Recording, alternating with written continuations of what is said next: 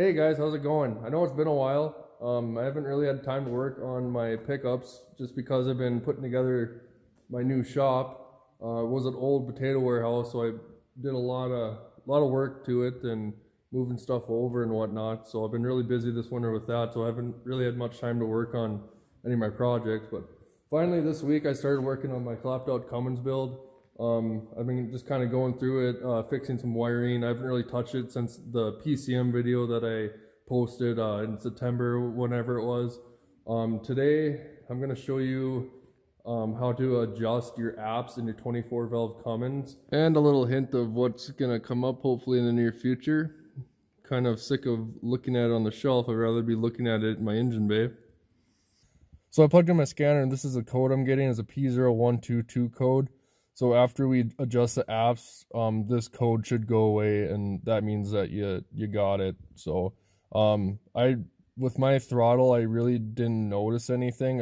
I'm surprised to see this code. It just popped up when I was driving it around and idling it, or revving up or whatever. I really didn't notice anything too crazy with the throttle, so I didn't really think I had an apps problem, but the computer says otherwise. So it's probably good just to adjust it to be safe and get this code cleared. So the next step is to get to our actual apps so we can start adjusting it. And in order to do that, we're gonna have to take that black cover off that's located on the front of the motor on the driver's side. Mine didn't have a cover on it. I think it's just a bolt up here and then one in front. And then we're gonna pop that off. And then it'll be 6 10mm bolts that we're gonna have to get off. And then this whole thing should come right out. And we're not going to mess with any of the throttle linkages or anything like that, so don't even worry about that. So we'll just take those 10mm bolts out.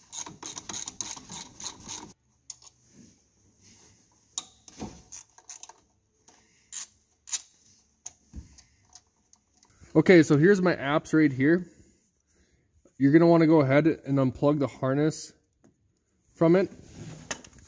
And I have that right here. And you're going to want to find the blue and black wire. And I just shoved a nail in there, something small, paperclip would work. I couldn't find one, so I took a little nail. And that's the wire that we're going to test. So we can go ahead and plug the harness back into the apps, and then we'll start checking our voltage and then seeing what's going on. And I think I already know my problem. I was looking for the adjustment screw right in front here. I didn't even have one, so I'm guessing that is the cause of my problem. So I just found a bolt in the shop and I put that in there. So I think that's actually my problem. So we'll set this back to where it needs to go. The next step requires your key to be in the on position. So I went ahead and turned my ignition on, and then you can see my nail there that's probing the wire that we have to test. And I got my negative on my negative terminal here, and I'm just going to touch that nail.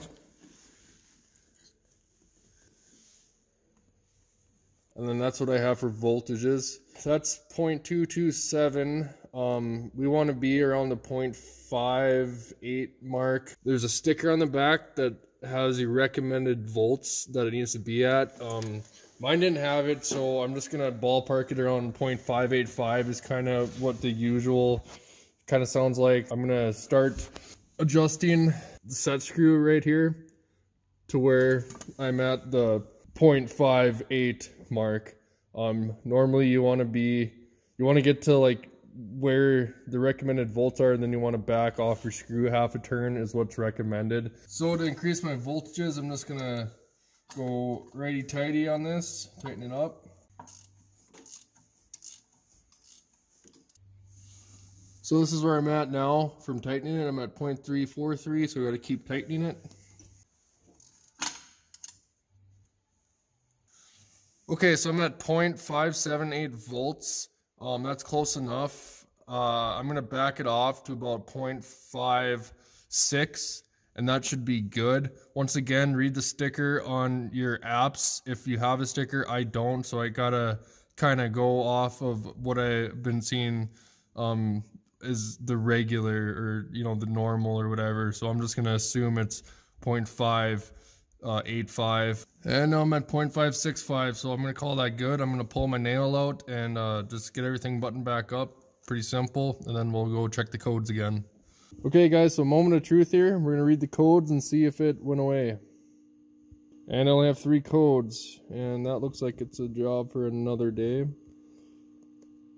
And yes, it did go away. Thanks for watching my video on how to adjust your apps on your 24 valve Dodge Cummins. Hopefully this helps somebody out there. And subscribe for more videos. A lot more work to be done on this pickup. So we'll see you next time.